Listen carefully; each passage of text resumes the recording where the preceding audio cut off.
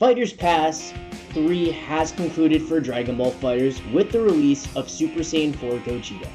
And a lot of people in the Dragon Ball community are talking about how strong Super Saiyan 4 Gogeta is compared to Dragon Ball Super characters. It's understandable. There's a dramatic finish with Super Saiyan Blue Gogeta and Super Saiyan 4 Gogeta now, and a lot of people are seeing interaction between GT and Super characters, and he's got the whole community curious. So, I thought I'd take the opportunity to make a tier list ranking how strong the Fighterz characters are lore-wise. Just to be completely clear, this is not their power in terms of how viable they are as tier lists. I'm taking statements, feats, and lore from the games and from the source material, as long as they're not contradicted, and using that evidence to come to a conclusion on how strong the characters are in Dragon Ball FighterZ. Important disclaimer, I am scaling a Dragon Ball video game. For the sake of having solid feats, I'll be using Super and GT feats to scale respective characters from their own franchise. This is also going to be used because there are callbacks to the source material in the game, which does imply that familiar events have occurred. This does not mean I'm scaling GT and Super the anime to each other. I am merely using the anime to scale the game. And again, just to make sure everyone's 100% clear, this isn't the competitive tier list, as in how viable are the characters in terms of winning a match. This is how strong characters are in the Fighterz verse based on feats and lore. Just to create a little understanding so you understand why we're scaling the way we are, I'm going to be scaling Super characters based on their feats in comparison to other Super characters. I'm going to be scaling GT characters based on their feats and other GT characters. The two Gogetas are going to be used as the centerpiece and starting point of the tier list because their feats are shown to make them equal. Another thing I just want you to understand really fast is why I'm going to be mainly using anime feats to scale the characters. And that's because there are several references in character dialogue that imply that similar, if not the exact same events have occurred. For example, in the dialogue with Super 17 from Dragon Ball Super, Gogeta talks about his interaction with Super 17. So we can infer from this that Super 17 has happened and similar events have happened, therefore the scaling would be similar. And that's the right line of reasoning I'm using for that side of the tier list.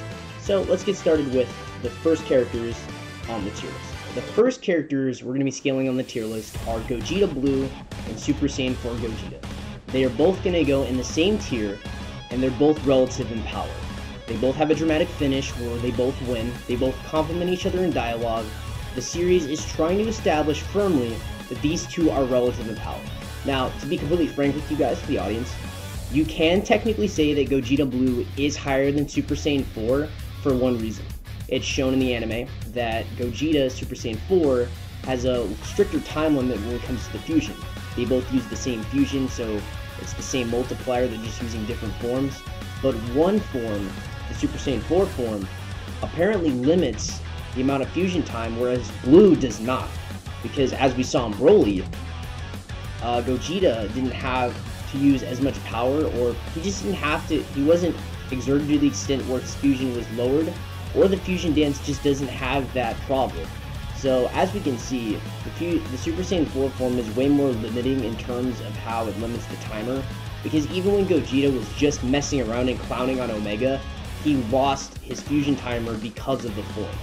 So, like I said, in my opinion, Gogeta Blue definitely ranks higher, but I'll also leave it up to the audience to determine which one they want. The next character ranking is going to be really short and sweet. Jiren, in a dialogue with Super Saiyan 4 Gogeta and Jiren, who clearly states that Super Saiyan 4 Gogeta is his equal in his suppressed state, so logically, Jiren goes right in the same tier as Super Saiyan 4. Super Saiyan Blue versus Jiren is contentious, but since the two are relative in power, we can reasonably conclude that they're relative. So, you know what's absolutely wild? That it's 2021 and you still haven't subscribed to my channel. It's 2021, COVID's going around, why not give me another subscriber? So you can stay home in your homes and stay safe and social distance and watch my videos and ring the notification bell and get all of my videos when they come out. I think you should do it. It'd be a really good thing, especially if you're liking the video. Alright, now we're going to start a whole new tier, but we're not going up to the strongest character in Fighterz yet. We're going to be going down, and then I'm going to be establishing who the strongest character is, so hope to get there soon. So Jiren's lore establishes that even his suppressed state, which he's clearly in a suppressed state in Dragon Ball Fighterz, he still has his shirt on, and he hasn't unlocked his Super Ultra Instinct S key. He's beyond the Gods of Destruction, which means the Gogetas are beyond the God of Destruction, which would place Beerus below these characters on the hierarchy, so he'd go below. And then, for Broly, Broly is stated by Goku to be relative to Beerus. He says that Beerus could defeat Broly, so we don't know for a fact that if he's stronger, relative, or maybe a little weaker, but the fact that Goku is comparing Broly to Beerus says that they are in the same weight class in terms of power. So these two characters are going to go in the same tier. We're going to put Beerus ahead of Broly just because he has hacks, energy of destruction, Hakai, etc. And we don't know for a fact because it's not a solid feat, but we can definitely claim that they're weaker than Jiren and the others. Now the next tier is going to be characters that are approaching the level of the God of Destruction. The first character is going to be Frieza. Frieza took a bullying from Broly for over an hour while Goku and Vegeta tried to fuse. His performance was overall better and he took more hits than Goku and Vegeta. So Frieza would definitely be at the top of this tier, and he got stomped by Broly, so he's definitely not competing with Broly or Beerus. So Frieza starts off this tier at the very tippity top of it. The next character would be Goku. Goku performed better against Broly than Vegeta. His feats are just considerably better. And he's not really at Frieza's level yet, at least not by himself, but Goku is still very strong, and even the lore and scans for the movie state that Goku is approaching the level of God of Destruction, meaning he fits perfectly into this tier. Next character is Vegeta. Vegeta did not do the best in the Broly movie. He was super cool. I'm not trash-talking Vegeta fans or Vegeta. Vegeta's great. However, against Broly, he didn't do very well, and his God form was getting kind of thrown around by Broly's just rage form. So it's pretty evident that Vegeta is below Goku. He's not weak, but he's just not at Goku's level yet. Hopefully in the future, we see Vegeta rock it out. Then the final character, and this is going to be spicy, is GT Goku. And my reasoning for GT Goku is simply that if Gogeta and Gogeta Blue are at the same level, established earlier in the video, then logically the fusees would also have to be relative in order for them to be relevant to each other, right? And we're not saying that base GT Child Goku is relative to the Blues. We're saying that Super Saiyan 4 GT Goku is, and GT goes Super Saiyan 4 for a Super, so lore-wise he can transform into Super Saiyan 4. Now we're at the lowest tier in the video, and this is a fun tier. It's mainly just to have more characters on it, and I'll let you arrange the characters in whatever you think you believe they should be. But my personal list is Kefla, 17, Hit, and Baby. Here's why. I put Kefla at the top because she fought Blue Goku, and Blue Goku wins the fight in Fighterz to start the dramatic finish. But after Blue Goku wins, she does force Goku to use Ultra Instinct Omen, and then gets thrashed. But so if you really wanted to, you could make an argument for her being stronger than Blue Goku. I'm just taking evidence we have that it really does appear to be the Blue Goku from the Tournament of Power, not the Blue Goku from the Broly movie. So it wouldn't be the strongest Blue Goku. And this isn't the Goku that's mastered Ultra Instinct or even used Mastered Ultra Instinct, because he goes into Omen, and after he states that Omen is the best he can do right now. After Kefla, we have 17. Again, these two are the hardest to really argue between.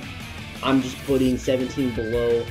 It's not really a question of why 17 is below Kefla, it's why 17 is above the other two. And 17 is above the other two characters because he was able to injure Jiren.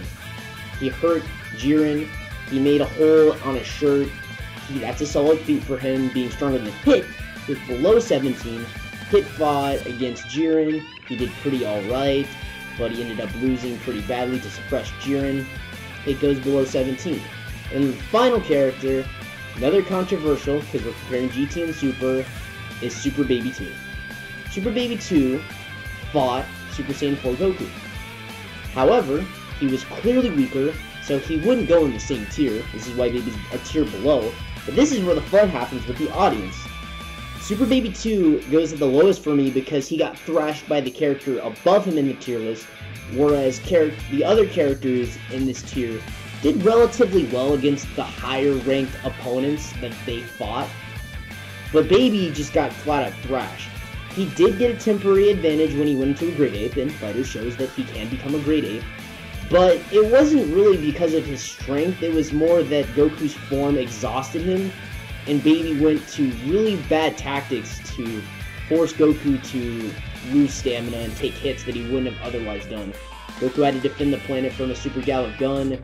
He was psychologically unable to just end it in one blow because he didn't want to kill Vegeta. There were a lot of elements in the fight that weren't related to raw power. So in terms of raw power, I think Baby definitely does at the end. But the fun thing is that the audience gets to decide where the ranks go for them.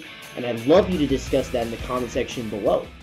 Let's get a drum roll because we have the strongest character in the game. And the strongest character is, if you haven't guessed it yet, Ultra Instinct Goku, yes.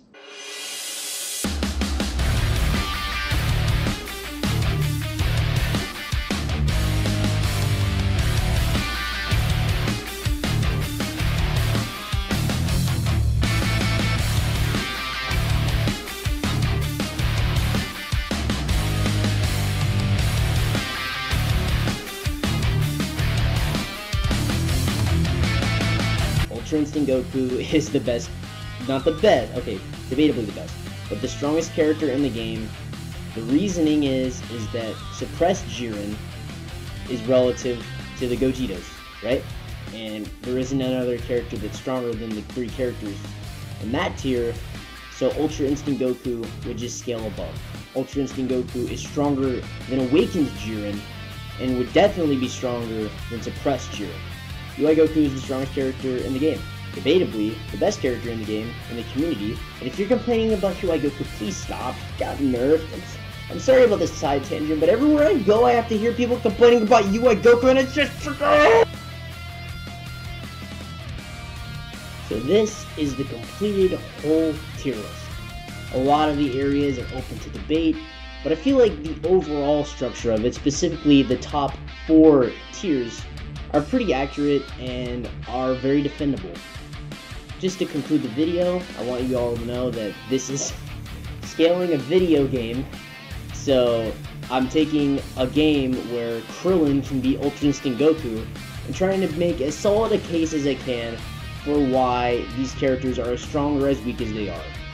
Again, Krillin or Yamcha can beat Ultra Instinct Goku, so whatever. But the main thing I was going with is there any contradicting evidence that says that one of these characters should be stronger than the other? And there isn't, and there are constant connections between the game and the show. So I believe making connections to the game and the show, and connecting that to the lore, makes it clear that this is the hierarchy for the Fighterz lore tier list. I want to thank everyone for watching the video. I would really appreciate it if you'd like, favorite, subscribe, and I'd really appreciate it if you give your opinion on the tier list and where you think each character should go.